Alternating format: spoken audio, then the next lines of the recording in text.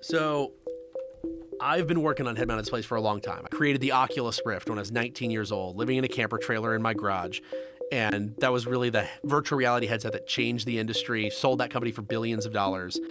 And now that I'm working in the national security space, I've continued to believe that virtual reality, augmented reality is going to be a critical part of our military. So the ability to have night vision, thermal vision, but also the ability to see where all the bad guys are, see where all the good guys are, by fusing everyone's view together. Think of it almost like a hive mind. If I'm able to see something, you should be able to see it. If a drone can see it, you should be able to see it.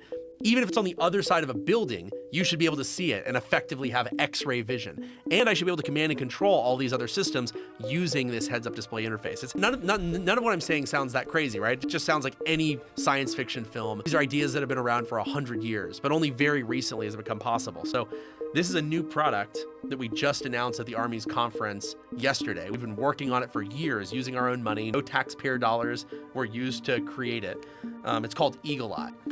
And it is an integrated ballistics shell. So you've got a helmet, you've got hearing protection, you've got thermal sensors, night sensors, signals intelligence sensors that allow you to detect where cell phones are, where radios are, see that in your view. It even detects where gunshots are, shows them exactly where they're placed and how far they are. It can see where every enemy is. It can see where all of my buddies are. It can see, so like there's a view that's coming up here where you're gonna notice a drone picks up a guy behind that container over there. And what's gonna happen is when he walks behind that container, I'm able to continue to see where he is and what he's doing.